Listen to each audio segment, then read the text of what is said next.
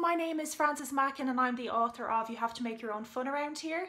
The book is about complicated friendships with charismatic people and tells the story of two precocious girls, Katie and Evelyn, who have grandiose dreams of becoming filmmakers and artists, but an all-consuming rivalry overshadows their friendship.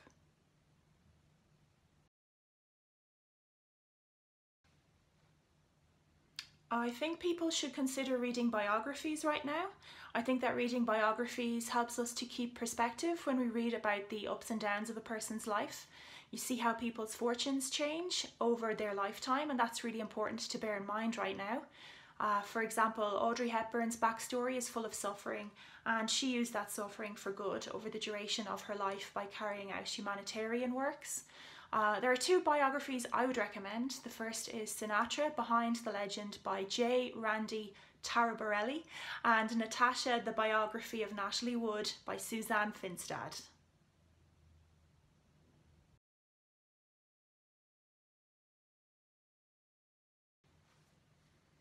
Now is a brilliant time to start writing a novel.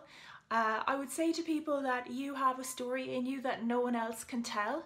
You have your own unique perspective and you've had experiences that no one else has had, and you should write about them. The second piece of advice I'd offer is to look for feedback from the right people and in the right places, because not all feedback is valuable or accurate. Something to think about. I'd advise people not to be swayed by what other writers are doing. Every writer's journey is different. Every book is different. I can't write your book and you can't write mine.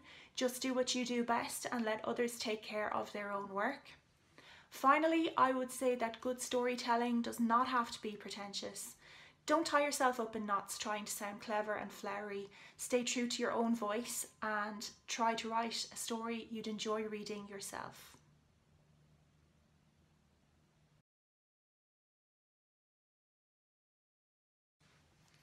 Two things that make me really happy.